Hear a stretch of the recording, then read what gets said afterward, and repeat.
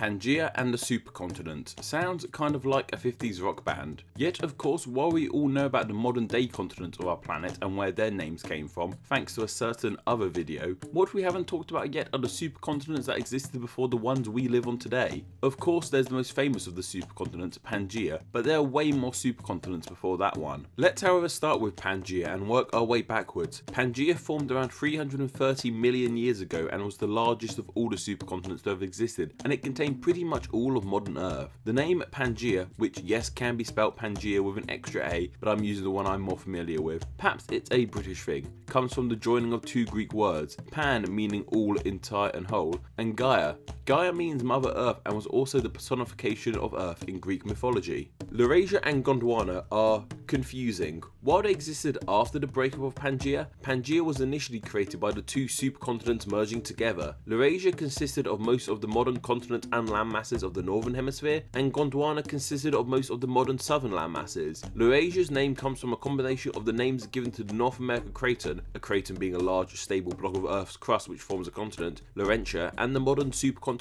of Eurasia. Gondwana's name comes from the Gondwana region of central India, meaning forest of the Gonds. The Gonds, or Gondi, being a people of central India. Pangaea was before Laurasia and Gondwana, formed around 650 to 500 million years ago and contained most of the Earth's land, but however they were all pretty much completely in the southern hemisphere of the Earth. So logically this would make it easy to understand that Pangaea means all southern land in Greek, with the Pan part once again meaning all as it did with Pangaea, and the Notia part comes from the Greek notos meaning south. Rodinia formed before Pangaea around 1.3 to 900 million years ago, and it is considered the first true supercontinent. We'll only be getting smaller land masses from here folks, with it being thought that modern Australia lay at the top and West Africa lay at the bottom. Rodinia was discovered after Pangaea, and when first recognised was actually first named Pangaea 1 by Valentine and Moores in 1970, but was renamed in 1990 to Rodinia. Rodinia comes from the Russian Rodina, which means the motherland. Colombia formed approximately 1.5 billion years ago. Rogers and Santos produced the first global reconstruction of the supercontinent in 2002 and named it Colombia due to a proposed connection between where modern eastern India and a region of North America were at the time. Colombia has also been called Nuna, which is Eskimo for lands bordering the Northern Ocean. Is 3.1 million years old and is the first ever confirmed supercontinent. Yes, it was small, but as the only thing at the time, it counts as a supercontinent. It's thought to have consisted of parts of modern India, Australia, Antarctica and Africa. The name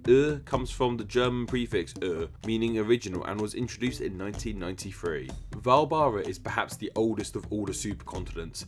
Dating up to 3.6 billion years ago, it would have consisted of parts of two modern day cratons, the Karp Val craton, which is now in southern Africa, and the Pilbara craton, which is in northwest Australia. It comes from these two cratons where Valbara gets its name, using the last four letters of these two cratons to make up the name for the ancient supercontinent.